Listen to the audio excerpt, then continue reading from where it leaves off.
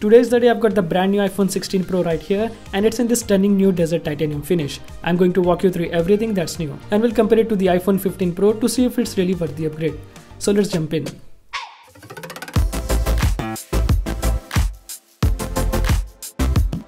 Alright, let's get this iPhone out of the box. As always, Apple keeps it sleek with the packaging, but look at this color, Desert Titanium. What do you guys think? Personally, I'm loving this new finish. It's just one of 4 new colors Apple has introduced this year, alongside black, white and natural titanium. In the box, we also get the braided high-quality USB-C to USB-C cable, SIM ejector tool, and some paperwork. And yes, I know what you're thinking. Does it feel different?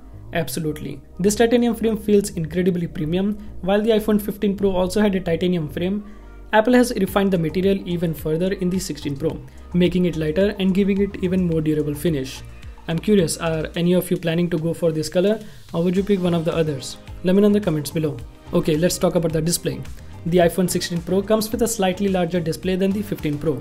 It now has 6.3-inch Super Retina XDR display compared to the 6.1-inch display on the iPhone 15 Pro.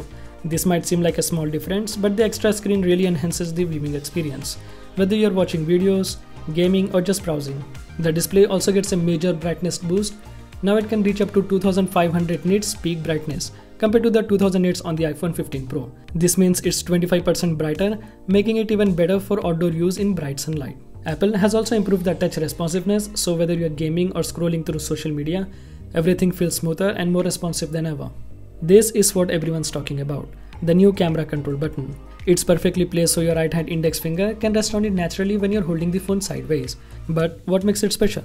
It's pressure sensitive, meaning it can detect how hard you press and even lets you adjust settings like zoom, exposure and aperture just by sliding your finger.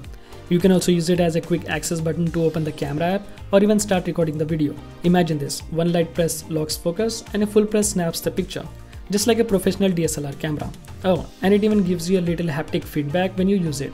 What would you guys use this for? Taking quick snaps or adjusting settings like a pro? The iPhone 15 Pro already had a fantastic camera, but the iPhone 16 Pro takes it up a notch. It features a new 48 megapixel main sensor that offers up to 30% better low light performance. Okay, performance. This is where it gets really fun. The iPhone 16 Pro has the new A18 Bionic chip, Apple's fastest yet, at 20% more powerful than the A17 in the 15 Pro. It's going to handle anything you throw at it, from hardcore gaming to multitasking like a boss. And you're getting about 2 hours extra of screen time thanks to better battery efficiency. Who doesn't want more juice, right?